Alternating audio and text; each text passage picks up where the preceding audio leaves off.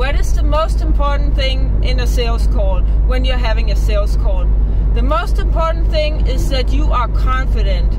You must be really, really confident in yourself, in your business, and in your product. Then everything else comes by itself.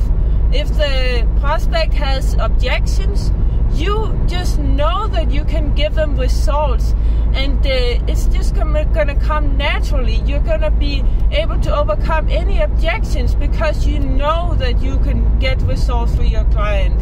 Also, our confidence, our feelings, they're actually, the prospect will feel it, and they'll actually take on some of your confidence. So if you, and the other way around, if you don't feel confident, they'll also take on doubt.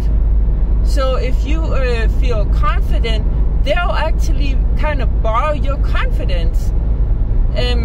Our energy is transferred also through a screen or even through a phone.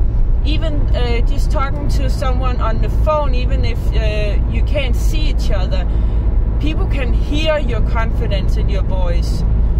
So therefore, it's the most important thing is that you are confident in yourself, in your product, in your business. You're confident that you can get results for this client.